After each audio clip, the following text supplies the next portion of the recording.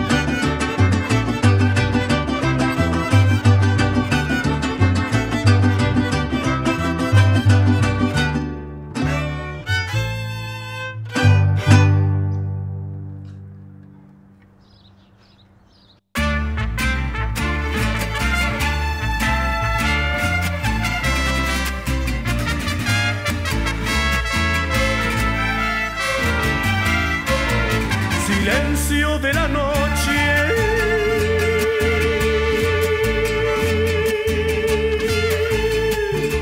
el aire muy violento,